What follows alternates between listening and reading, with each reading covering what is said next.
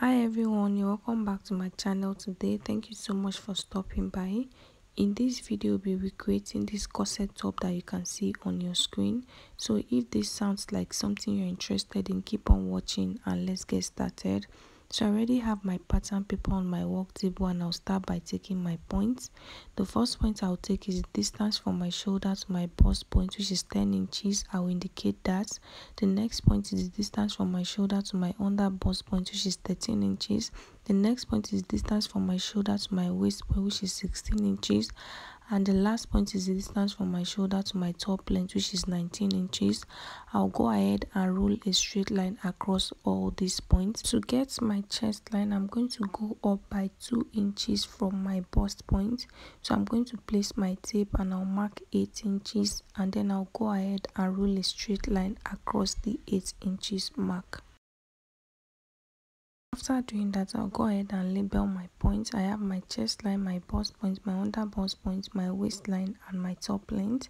The next thing I'll do is to take half of my shoulder measurement, which is 8 inches. I'll mark that on my shoulder line, and I'm going to go down by 1 inch on that point for my shoulder slope. I'll also indicate that with a point. After doing that, I'll go ahead and slant from that 1 inch into my neckline area, just like this. On my chest line, I'll mark 8 inches, which is the same measurement I have on my shoulder line. I'll indicate that with a point, and then I'll use my roller to connect from the shoulder slope to meet the point that I just made on my chest line. After doing that, I'm going to measure the straight line and I'm going to divide it into 2 equal halves. So what I have is 7 inches. Half of 7 inches is 3.5 inches. I'm going to also indicate the middle point. On that middle point, I'll go inward by half an inch. I'll indicate that, and then I'll use my roller to connect from the shoulder slope to meet the 1 inch, and I'll connect into the armhole area just like this. So guys, next thing I'll do is to take my neckline measurement. This is not really necessary, but I'm doing this so that you guys will not get confused.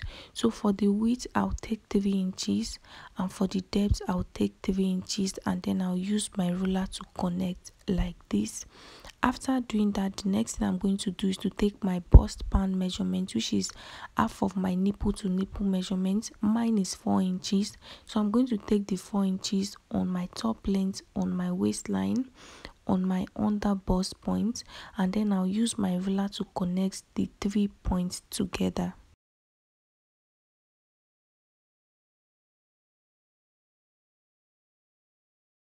On my bust point, I'm going to place my tape on that 4 inches mark and I'll go down by 1 inch. After doing that, I'm going to extend the straight line that I have to meet the 1 inch mark that I just made. To take in my darts on my waistline, I'm going to take half an inch on the center front and I'll take half an inch on the side front, and then I'll go ahead and take in my darts like this. So I do this all the time on the channel. In case you don't understand what I'm saying, just look at what I'm doing. Before I take in my darts, I'm going to extend the dart line to the base of this pattern paper, and then I'll take in my darts.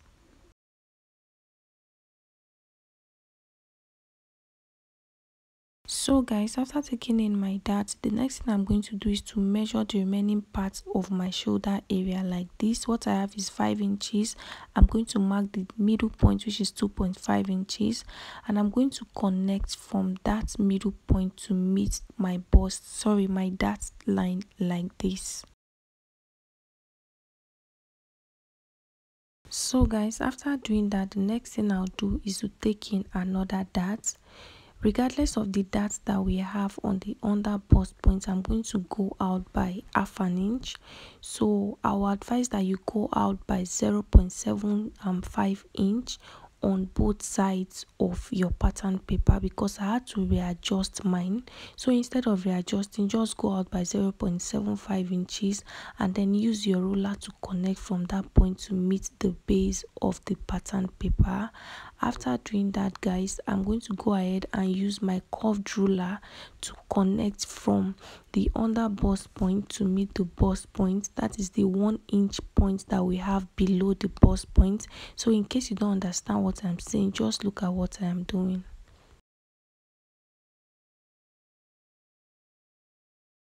So guys, the next thing we are going to do is to tighten our over bust, but before I do that, I'm going to mark 7 inches. So it depends on how deep you want your neckline to be, but I want to stop at 7 inches. So I'm going to go up from my chest line by 1 inch, just like you see me doing. You can do half an inch if you want. I'm going to connect the point into a straight line. So this line is my new chest line. So before tightening my over bust, I'm going to go ahead and readjust my dart. So like I said before, take 0.75 inches. So I'm going to readjust mine. I'll take 0.75 inches on the two sides of the dart, and then I'll connect like this. After doing that, I'll readjust the upper part of this dart just like I did before.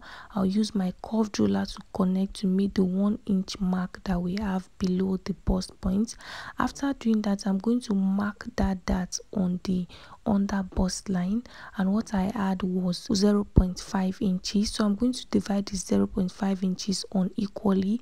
I'll be giving half an inch to the center front, which is the side facing me, and I'll be giving 1 inch to my side front, which is the other side of the pattern paper. I'll go ahead and indicate the half an inch and the 1 inch with the point. So once you measure your dart, whatever you have, divide it unequally. The bigger part of the measurement should go to the side front and the smaller part should go to the center front. I don't know if you guys understand. So after doing that, I'm going to mark 1/4 inch, which is half of half an inch. This is to avoid any form of gaping after sewing. So I'll still go out from the half an inch by 1/4 inch on the center front, and I'll go out by 1/4 inch also from the 1 inch on the side front. I'll indicate that with a point. After doing that, I'll use my ruler to connect just like you see me doing.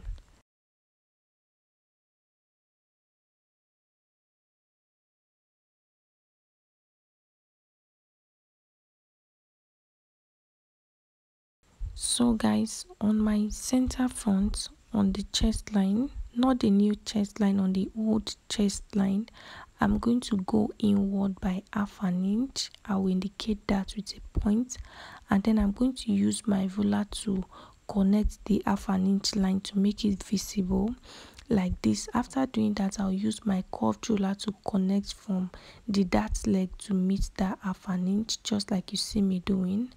From that point, I'll also use my ruler to connect to meet the under bust line like this.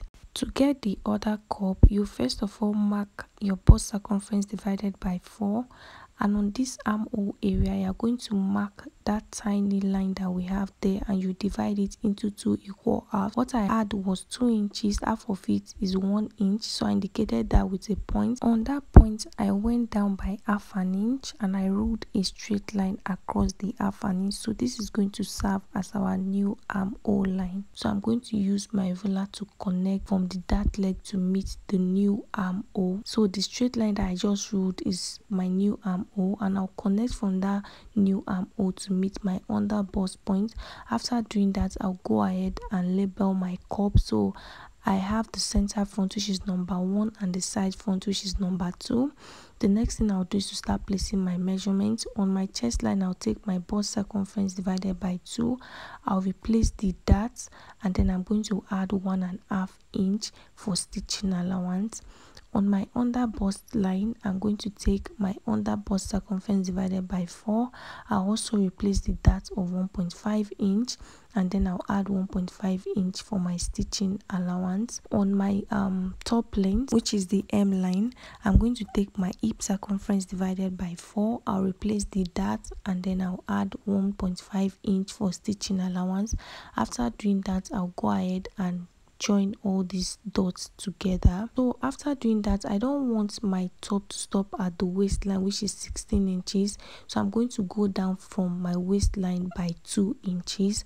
After doing that, I will increase the base of the top by 2 inches, which is the allowance we already have on the base of this pattern paper, and I'll use my ruler to connect in a slanted form like this. So this is not a basque waistline, just looks like a basque waistline. I'm still going to readjust whenever I'm going to to cut on my fabric. So pay close attention so you know where to cut, so you don't mess up your pattern paper. After doing that, remember the length of our top was 19 inches and I added 2 extra inches to the front for the effect on the front. So I'll go ahead and label my pattern paper. I have my center front and my side front.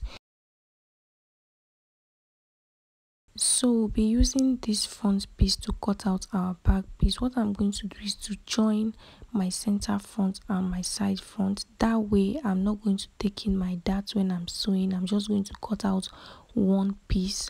Okay, so I'll use my masking tape to hold the center front and the side front down. On this new pattern paper, if you want to add a zipper to your top, go ahead and take your zipper allowance.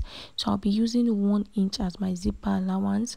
I'll indicate that and then I'll connect into a straight line. So I'm going to bring my front pattern paper.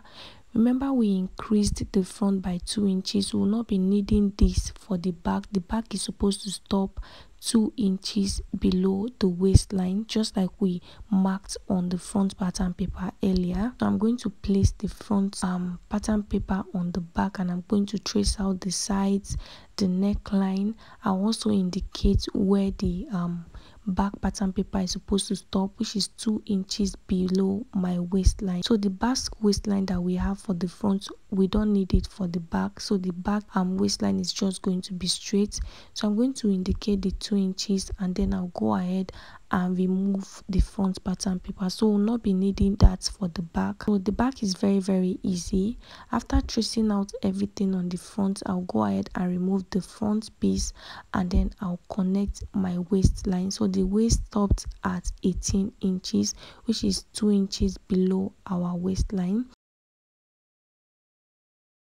So guys, the next thing I'll do is to adjust the back neckline. I don't want it to be straight, so I'll go down by 1.5 inch and then I'll use my ruler to connect to meet the other end like this.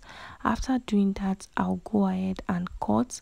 After cutting, this is what I have. So if you don't want to add a zipper to your top, there's no need to take any zipper allowance. All you have to do is to reduce the back pattern paper by 2 inches, just like you see me doing. I'll connect into a straight line and then go ahead and cut out the 2 inches out. I'll fold it in so that you guys will understand. After doing that, you're just going to create your loops. So yeah guys, that brings us to the end of this tutorial. I hope it was helpful. Please don't forget to like this video, leave your questions in the comment section, and stay tuned for the sewing version of this tutorial. Thank you so much for watching. I'll see you guys in the next one.